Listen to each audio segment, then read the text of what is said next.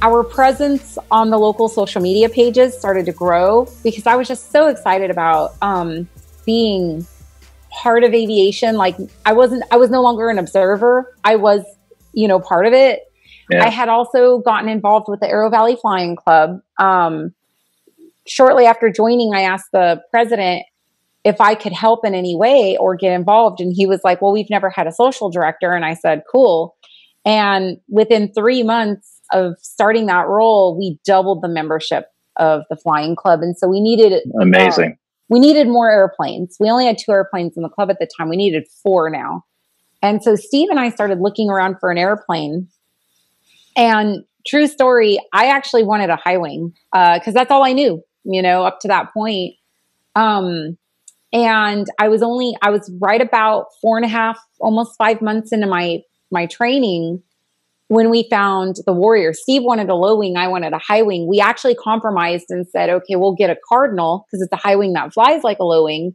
But then we found the Warrior and it was beautiful. And I thought, okay, well, this is intimidating. I don't know how to fly that airplane. I only know how to fly a 172, but it's a love story how we got to that airplane and how we wound up buying it. And so it was meant to be. We flew her home and I did my private pilot check ride like 2 weeks later. So it took me 5.5 months of training. And this is also while working full time and having a family. So, but I was so committed. Like I was determined. Is that it right there? That's it. There she is. There it is. That's my girl. Very nice. Yeah. Do you want to hear the story about the airplane? Of course. Sure. Okay. So I didn't want the airplane at first, but Steve was trying to convince me to buy an Archer because it was a 180 horsepower low wing. And he kept telling me, once you go low wing, you'll never go back. And I was like, whatever, just give me my high wing and let me fly. Well, then he kept sending me articles on low wings. And then we came across the Warrior on, it wasn't Barnstormers. It was one of the other, websites, airplane selling websites. And I looked at it and I thought, wow, this is a really pretty airplane. It's my 2 favorite colors, blue and another shade of blue. It, had a pretty basic panel, but it was good looking, standard 6-pack, dual VOR, DME, and an ADF. I was like, heck yeah, and then, Steve reached out to the seller and the seller actually told him, well, the airplane's about to come off the market because I've just promised it to another buyer. And I was actually kind of heartbroken because I was like, wow, that was a really pretty airplane. Even though I didn't want a low wing, like something just drew me to it. Well, about 2 weeks later, Steve calls me when I was at work and he was like, hey, do you still want that airplane? And I was like, wait, the Warrior? Yeah, the Warrior. It's like, dude, don't play with my emotions. It turns out that what had happened was the buyer that was going to buy it could not secure financing. He was a student pilot and he was trying to get the financing. His finance company would not finance the airplane because they were missing logbook number 1. Oh. Well, our finance company said, we're cool with that as long as the logbook number 2 goes back at least 25 years. Logbook number 2 started in 1992, which was exactly like almost to the month, 25 years. Oh, wow. So we were like, okay, that's great. So we got everything set up in escrow, got the financing.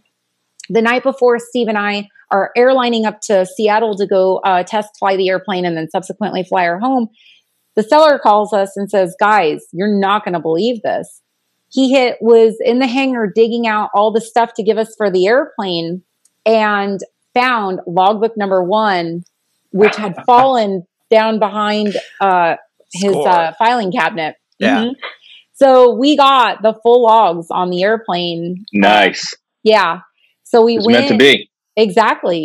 We went, test flew her, loved her. And then over the course of 2 days, we flew her across the north, to Rapid City, and then down south the next day, down to DFW, where she lives today. So very, very cool. Yeah. It's almost like they have a life of their own. I'm telling you, it's crazy. So that airplane was definitely meant to be. And then just kind of on a joke, one of our local air traffic controllers at Denton called it the Wong Warrior, and the name stuck. And so ever since then, I mean, she's been affectionately known as the Wong Warrior. She's famous as well. Do you all use that as a call sign when you guys check in with Denton?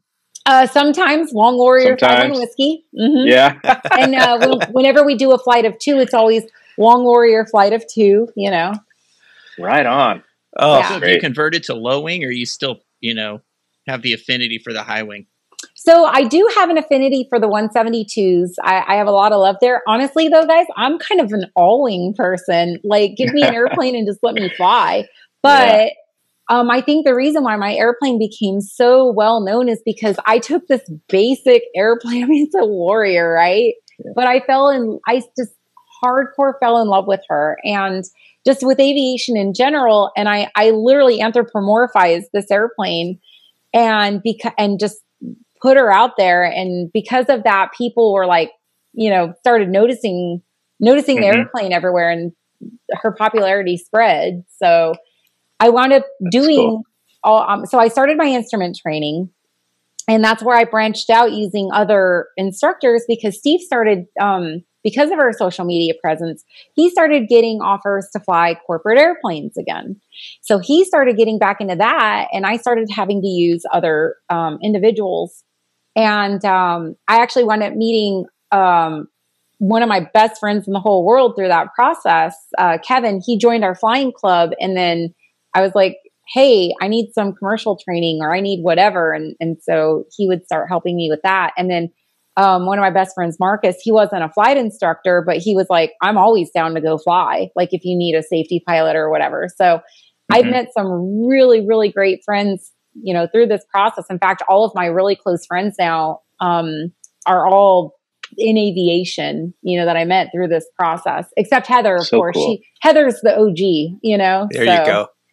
Her and I are so close today. So it's amazing, and we've said this now for years here on the show, is the aviation community is one of the smallest communities on the planet. And what I mean by that is you never know who you're going to be flying with next, or who's going to be your chief pilot next, or, it's a very tight-knit community, and we all have that passion, which is a little different than I think other professions. I think other professions, you have a career, you have a job, you have an income. Unfortunately, some people, that's all they can say. Oh yeah, I've got an income. We have a passion. And with that passion, when you see someone else, the only other time I ever saw anything like this is back in college. I used to ride a motorcycle quite a bit. And it didn't matter who you were, didn't know each other, you always waved, gave the heads up to the other rider. You ride a motorcycle? I ride a motorcycle. Oh, yeah. That's it. So that's the only other time I've ever seen that kind of just unsolicited, hey, what's up?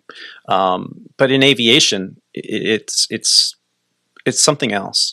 And the fact that you found that in a very short period of time, and you acknowledge it and are really welcoming it into your life and your lifestyle, says a lot.